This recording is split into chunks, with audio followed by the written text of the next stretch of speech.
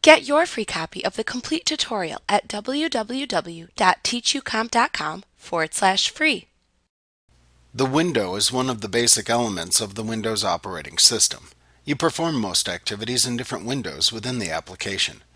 Windows that appear within the desktop will most often share a similar structure and layout. In this lesson, we will examine how to resize windows commonly found within a desktop. Desktop windows appear within a frame. At the top of the frame is the title bar. The title bar will usually display the name of the window or its contents.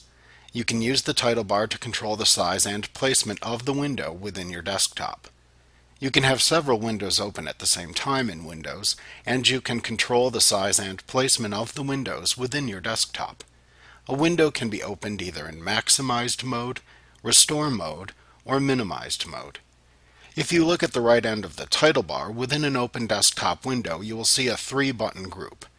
These buttons from left to right are Minimize, Maximize or Restore, and Close. You can click the Minimize button in the title bar of an open window to send the window down to the taskbar at the bottom of the desktop. Although you cannot see the content of the window, it is still open and active. You may choose to minimize a window to access information in a different window behind the one that you minimized. Minimizing a window will temporarily get it out of your way.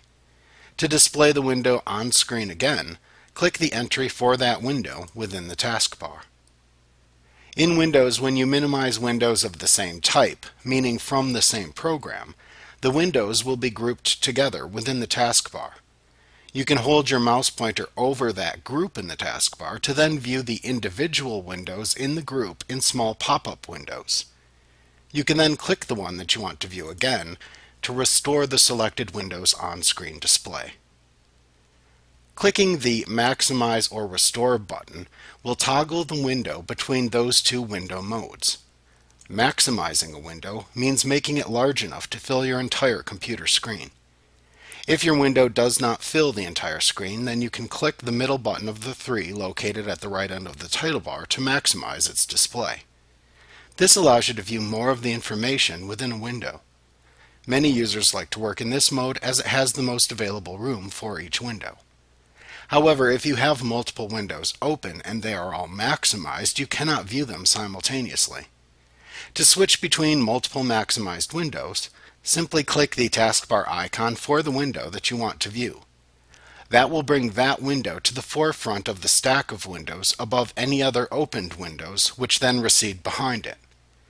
Doing this is called toggling between the open windows, and is a technique that is also necessary to master if you need to work with more than one window at a time. You can also toggle between opened windows by pressing the keyboard shortcut of Alt plus the Tab key on your keyboard. If your window is already maximized, then clicking the middle button of the 3 at the right end of the title bar will instead change the size of the window to its Restore mode. The Restore window is a smaller window that allows you to change its size and position within the desktop. When the window is in Restore mode, you can place your mouse pointer over the border of the window's frame until you see a double-pointed arrow appear. When you see this arrow appear, you can click and drag to change the size of the window. You can also click and drag directly in the middle of the title bar of a window to move it to a different area within the desktop. This is useful when you have files that you want to copy from one window into another.